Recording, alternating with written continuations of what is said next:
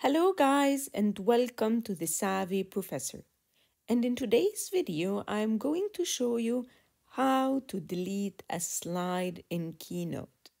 So let's say you have a certain presentation where you want to delete one of the slides that you have.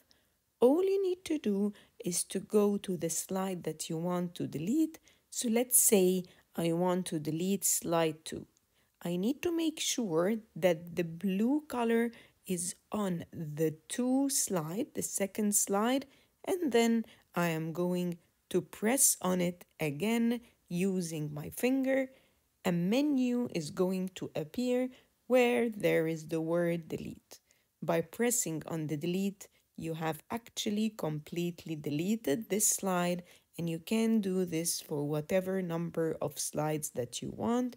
So let's do it again. For slide number 3, I'm going to press and then delete, and it totally disappeared. And that's how you can delete a slide on Keynote.